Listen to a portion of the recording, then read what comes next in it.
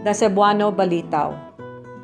The Balitaw is a representative Cebuano love debate in song and dance by a man and a woman who alternately display witty ideas on a variety of subject matters. It is a communal form of entertainment during harvest and other occasions. Having no definite authorship, this popular poetic form has been orally handed down from our ancestors. According to Maria Colina Gutierrez, the Balitaw had been in the islands long before the Spaniards came. In her study, The Cebuano Balitaw and How It Mirrors Visayan Culture and Folk Life, she writes that the Balitaw fits in with Edwin Loeb's definition of a love song that was common among the cattle raisers of Europe and Africa. This love song is antiphonal in character, part of which is sung by the man and part is sung by the woman, and they are in rhymed verse. Gutierrez notes that from these significant facts, of which the Balitaw is a kind, it may have been diffused from the region of northern India and South China, where the pastoral nomads may have settled for a while. The nomads must have moved southward and must have come into contact with the Malays of southern Asia.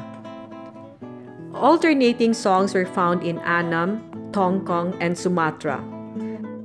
Gutierrez believes that the alternating songs were introduced into the Philippines by the first wave of Malays between 12,000 to 8,000 BC, as are found in the Dayin song and dance of the Lepanto Igorots, the love song sung during courtship by both sexes in the Isnegs of Abra, and the O Agayam Galayaman of the Apayaws. Among the Christian Filipinos, these alternating songs, or song and dance jousts, are especially popular in the luwa of the Ilonggos, the balitaws of the Bicolanos and Cebuanos, the dalot of the Ilocanos, and the ismailing of the Warays. The etymology of the term balitaw, according to Bernabe Capili, might have come from the Spaniards, who must have labeled the dance movements valse, or waltz, which the natives corrupted into the term bal, and linked this with the term tao or tao to produce balitaw, a dance of the people. The introduction of the harp by the Spaniards gave the balitaw a more melodious accompaniment, although there was always the coconut shell guitar that was readily available to go together with the performance. When the people gathered together in work or at merrymaking, the balitaw was always at hand to tickle the hearts of the men and women. Even when the cities and poblaciones became the centers of Spanish cultural influences, the balitaw kept its place in the rural areas of the country. Gutierrez notes that social gatherings usually opened with a balitaw. It was a highlight of agricultural festivals. In the evening, when the day's work was done, the harvesters would huddle around a clearing, and to the strains of guitar music, a pair danced around and exchanged witty remarks and verses in song, while the crowd, tired from the day's work, laughed and yelled in enjoyment. Oftentimes, it was a contest between the sexes. Whoever was outwitted was replaced, and the audience took turns booing whoever was defeated or applauding whoever was successful. The balitaw structure is simple. It consists of the exchange of greetings before the performers introduce themselves to each other. Maayong gabi kaninyong tanan, nga niya karon ning kalingawan, kining akong paghatag og katahuran, way gipili bata, tigulang ug mga kahigalaan.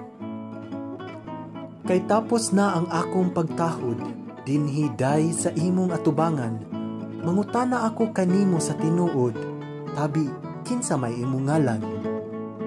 Ako usab ikaw ang tug-anan, handuma ang mga katamis, si Tonyo ang akong ngalan, ang bansagon ko mao si Tamatis. The main action consists of the man's statement of his proposal, which the woman then challenges until she finally accepts the suit. The general characteristics of the balitaw are anonymity of authorship, spontaneity of expression, debate of wits, memory and creativity, repetition of lines, and the use of refrain and didacticism. There are two balitaw formats. First is the standard antiphonal balitaw, which is unwritten since it relies mainly on the singer's ability to rhyme and for harmoniously setting the verse to music. In this form, the couples depend on their innate skills to compose witty verses to fit the subject matter required, as well as the rhythm provided by the accompaniment.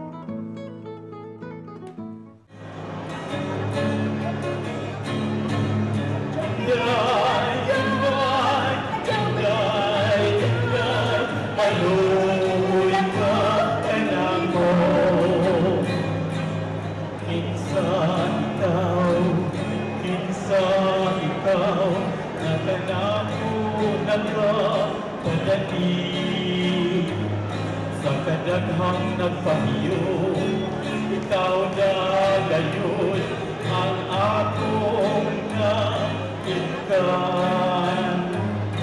Yaw ako sa moka, tuming kang suoka, nga napatpat ni kapitan. Ang katujuan mo undo, di mahitabo, kay kanitin kamanlan ni Buto. Ako inday sa buhanon, umatinod-anon, sa dambayan nga maakoon. Pangalian sa tuninyo, inday bawi, na nagbunga ang among katugin. Walanon, umabahiyon, ang kaliwan ko, patay ko. Kung imong panamas-tamasan, undo pag-andam-andam, sidan buhay among kanikan. Ay pastilan, ingog mata, tinalian, sa mubog nga panahon nga sakpan.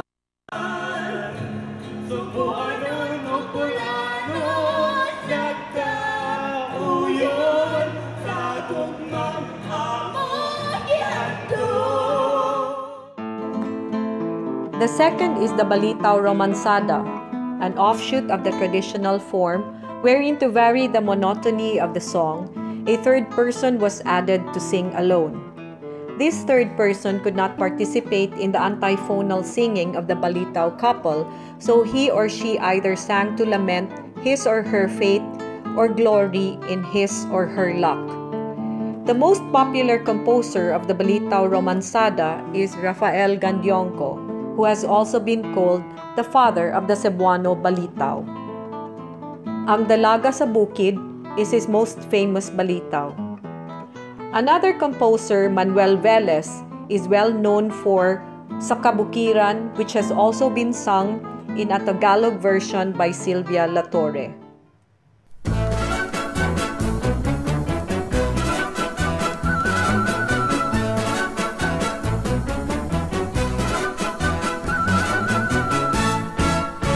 Sa kabukiran, layo ang kasakit, ang kalanggaman ay nanag-awit. Mauy gaindi, mga paghadla, mga paraygay, mga kudyaka.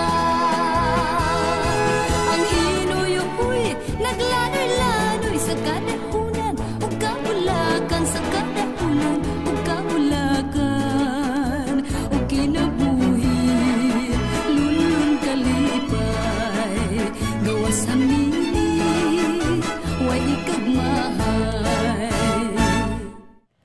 The Balitaw's composition is mostly written in the major key of C, which is used for the jolly and spirited mood, while the minor key comes under the key of A for the sentimental and pathetic mood. The Balitaw stanza is a common meter quatrain or a ballad stanza. The melody into which the lyrics are woven is stereotyped and fixed. Within the stanza, no specific conventional meter is used for a line, but slurring and the sinalifa are used to keep up with the rhythm. Since the flow of thought is faster than its vocal expression, the rhyme scheme also does not have a fixed pattern. The rhyme scheme may vary from ABAB. Ang gisugo ni tatay mo kanako, nga iya kanakong gipatungan. Mao kuno nga ang usa ka balay nga dako, nga ato kuno sing pagapuy-an. To an AABB. Tinuod ang imong katarungan, nga supak ang akong ginikanan. Apan wala gayod sila'y mahimo, kay ako man kining gitino. Or even an AAAA pattern. Ako ikaw tonyong pasaligan, nga ako gayud silang talikdan. Kay supak na kana sa kalagdaan, dili ako buot ilang pakaulawan. Gutierrez observes that rhyme in the Balitaw verse is not a perfect rhyme, rather an assonance. In 1910, Pedro Alfafara and Nicolasa Canyiban, popularly known as Pedro and Colasing, began their successful career as a famous Balitaw couple. They toured the entire province of Cebu dancing the Balitaw. They were especially called to dance during town fiestas, carnival celebrations, Christmas time, on New Year's Eve, and other holiday celebrations around towns in Bohol, Leyte, Negros Oriental, and even as far as Mindanao. Indong Colasing practically became synonymous with the Balitaw. Wherever they went, people awaited their coming just as we await the coming of celebrities. Oftentimes, a band would meet them at their arrival and usher them to the town where they would sing for the night. Another couple, Antonio and Josefa Bohol, also known as Tonyo and Pasing, popularized the Balitaw through radio and stage performances until the 1970s. They also starred as Balitaw dancers in the Cebuano movie entitled Garbosa in 1956. The couple was also featured in radio programs such as the Visayan Troubadours, directed by Ben Zubiri, and the Balitaw Hour, aired over the DYRC station from February 1948 until June 1950. In modern Cebuano culture, it had been subject to several modifications in form, such as the drama Balitaw, where innovations were added. A stage with a backdrop and furnishings, and the cast can be more than two, although the Balitaw couple are still the mainstays. The Balitaw had also been incorporated into the motion picture as it struggled with foreign influences against its demise as a living tradition. Piyux Cabahar immortalized the Balitaw in his first movie production with Tor Villarino entitled Rosas Pangdan. The film was about a mountain girl who lived a simple yet virtuous life. She was a Balitaw singer and a dancer extraordinaire.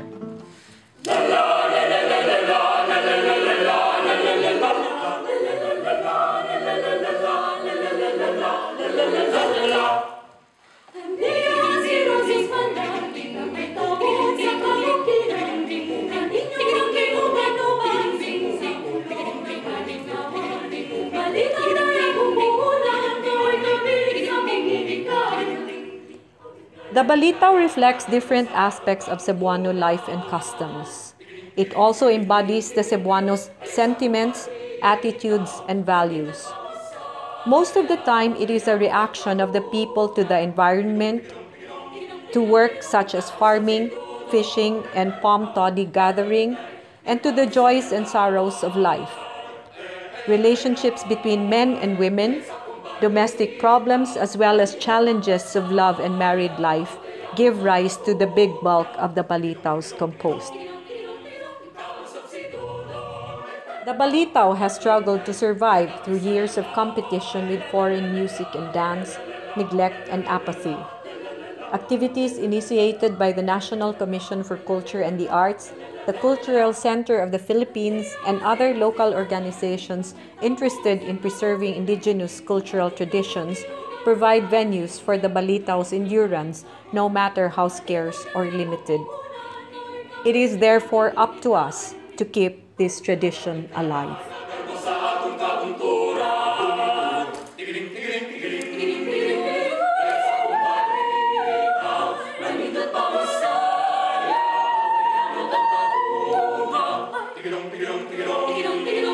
Tausap si Dudong.